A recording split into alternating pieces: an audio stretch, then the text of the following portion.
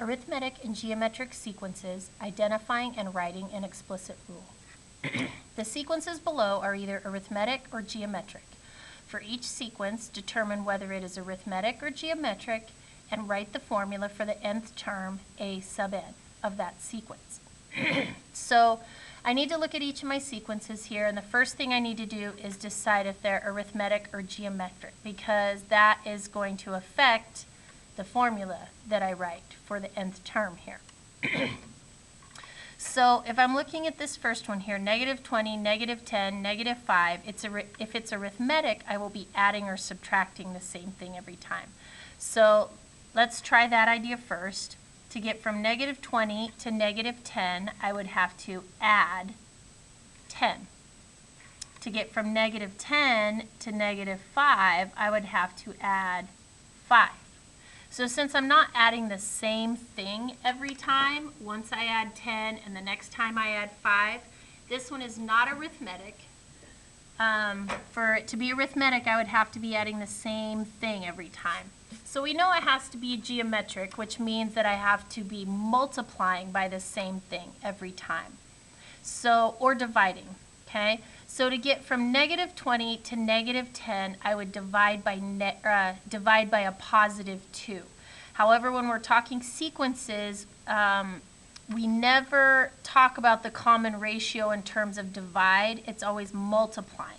So instead of divide by 2, I would write this as multiplying by 1/2.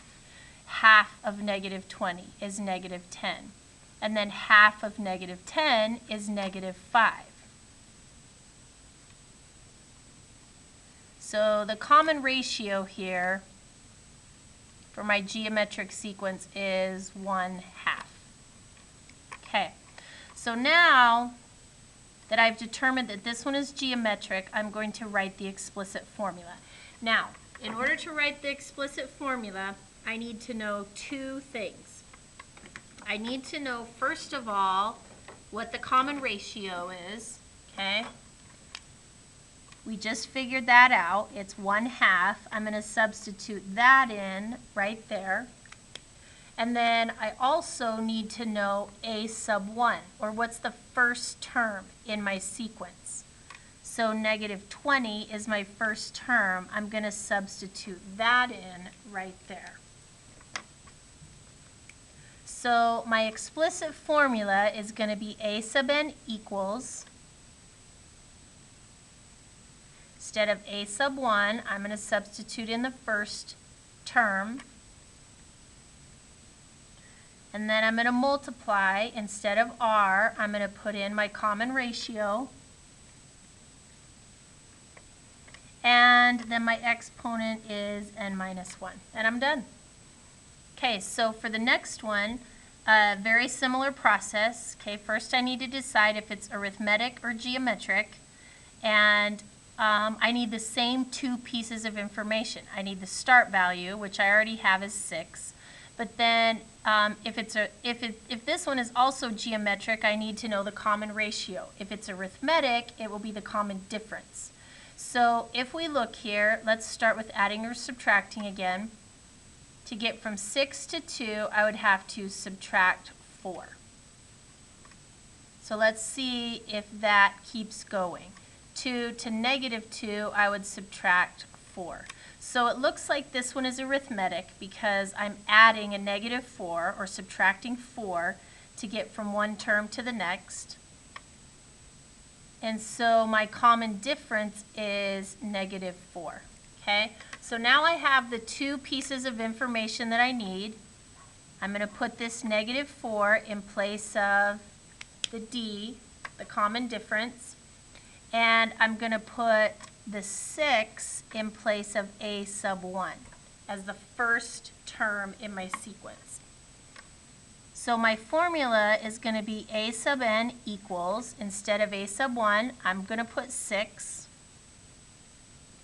Instead of d, my common difference, I'm going to put negative 4. So in fact, I'm going to erase this plus, put minus 4 times n minus 1.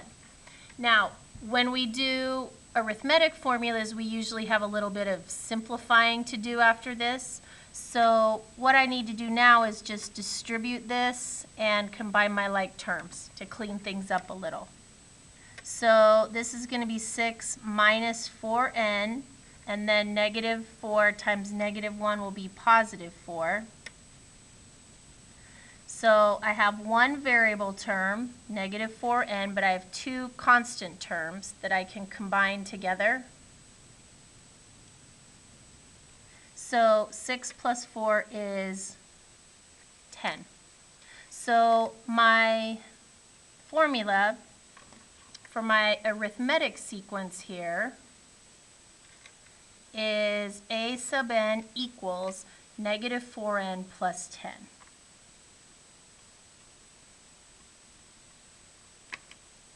And my geometric one was a sub n equals negative 20 times 1/2 to the n minus 1 power.